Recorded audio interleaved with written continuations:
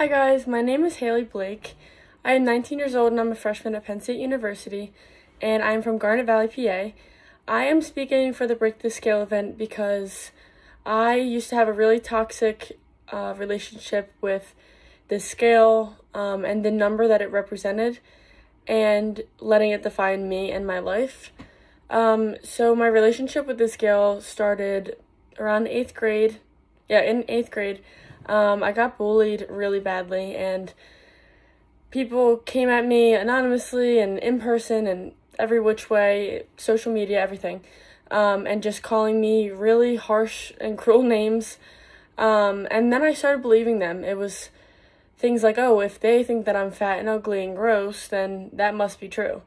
So I started telling myself that and really feeding that distorted mindset, and I had that automatic switch where I was like, okay, I'm just gonna go on a really strict diet, cut a couple pounds, and I'll feel good, and then everyone will like me again, and I'll be pretty.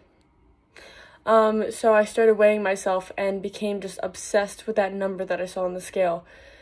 It was multiple times a day that I would run into my parents' bathroom onto their scale and see the number, and no matter what it was, it never satisfied me. I never felt good about it. So I never had a goal in mind. I never, did anything in a healthy way in terms of losing weight. Not that I even had to lose weight, because I was a healthy, athletic middle school girl, and there was nothing wrong with me and no reason for me to have to lose weight. But I felt like them calling me those names was basically them telling me, oh, just lose weight and then we'll like you.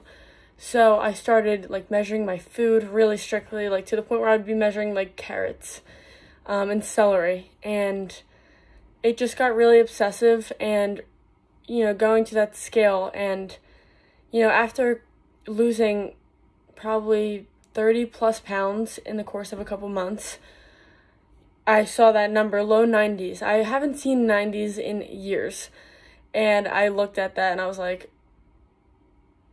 it's okay. That's kind of cool, but, I'm not good with it yet. And, the fact that I was telling myself, wow, that's awesome. Look at me go. I'm making progress.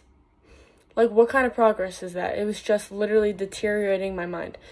And I just became very obsessed with it, and I let it define me and my life and my relationships and everything. So I developed a really bad eating disorder through it, and all that would constantly run through my mind is food and not eating, and that number in the scale just sitting in the back of my brain.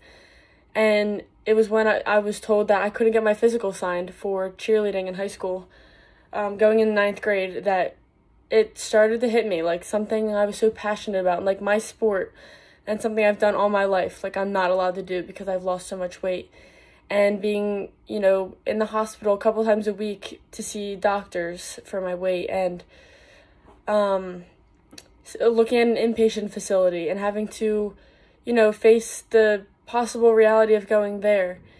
It was just a really hard thing to deal with, and it was all because I was letting those, demons in my mind tell me that, you're not good enough, and no matter what that number is, you'll never be good enough, and keep restricting, and maybe one day when you lose enough weight, you'll finally feel good about yourself. And the reality is that that's not true. You don't need to lose weight. You're not defined by that number. You're stepping on a little platform with a number that's showing up, but what is that representing? Your morals? No. Your strengths? No.